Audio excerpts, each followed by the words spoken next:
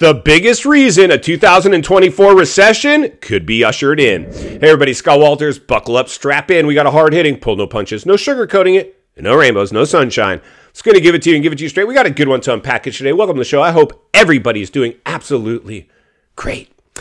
So here we go. We got to tackle another one. I was just talking to my good friend. Thanks for the phone call. He was checking to see how I was doing because I've been fighting some kind of illness. It's been challenging. Thank you for your thoughts and prayers. I want to take this opportunity to let you know I pray for each and every one of you as well.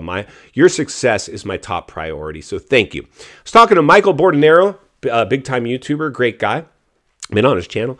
And, we were talking and I said, Michael, one of the things I think your audience loves about you is you're very relatable. He's such a relatable guy. He's not like me. He's not like some sales guy in a tie. And he's younger in his tank top, marching around, giving real talk. And people really respect that, and I do as well.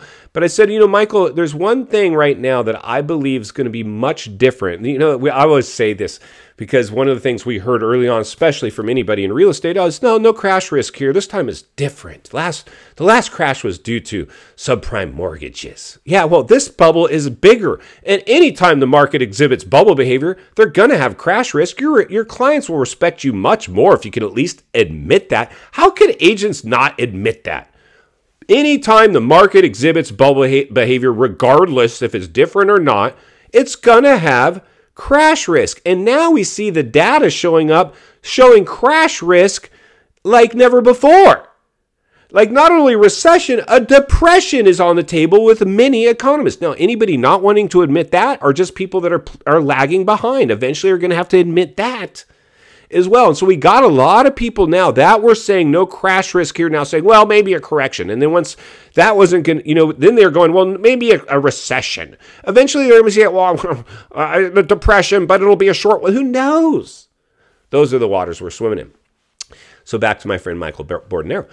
So Michael, there's one thing that's going to be, I believe, a little different in this one because we see, and I know you see, we have a lot of areas already going through price reductions and year-over-year declines in their prices.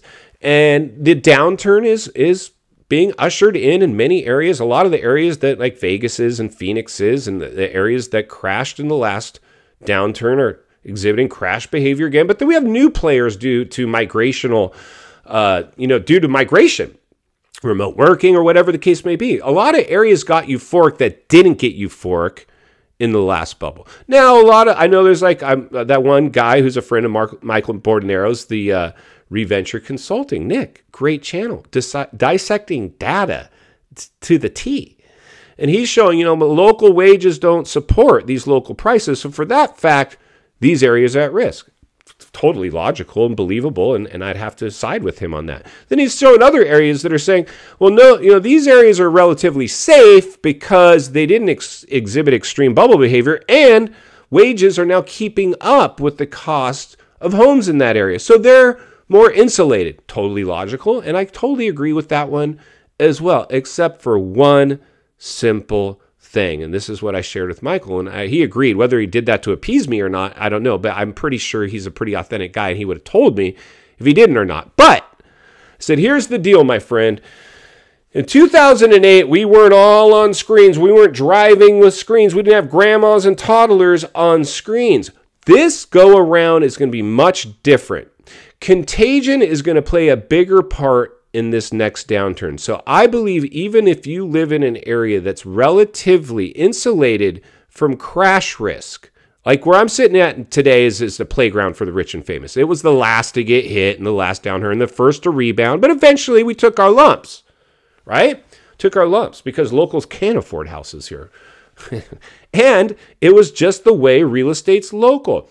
But here's the thing that concerns me about this next one. Similar to the way we... Hey everybody, a quick break from the show to bring you today's video sponsor, Noble Gold. Global financial storms might be raging, but thousands of investors in precious metals with Noble Gold investments are smiling. They know that whatever happens, their investments will be safe from the turmoil. Talk to a Noble Gold Investments expert today, and they'll talk you through all your options. Call 877-646-5347 today and take control of your financial future.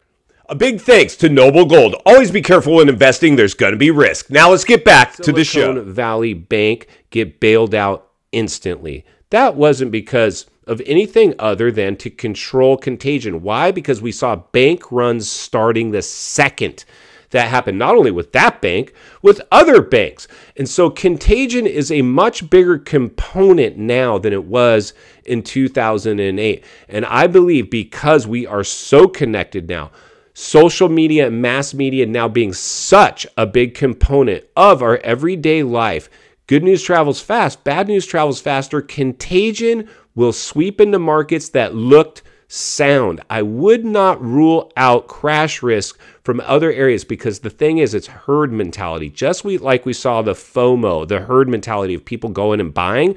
Once people recess, even if they're financially fit and they see other people recessing, they recess too. In final thoughts, I come to you as a friend, as a content creator, as a real estate guy who wants to see you not only win in real estate, win in life. Understand the waters you're swimming in now. Shark infested. Contagion. Welcome to the swimming pool. We got a big issue right now. Contagion playing a role in the next downturn. We're already hearing economists predict a 2024 recession knocking on the door. For all intents and purposes, you know and I know we're already in one. For it to officially be announced is probably going to be some hocus pocus from leadership. Unfortunately, it would appear the cat's out of the bag and they're probably on borrowed time. I would never suggest anybody do anything that I'm not doing or willing to do myself.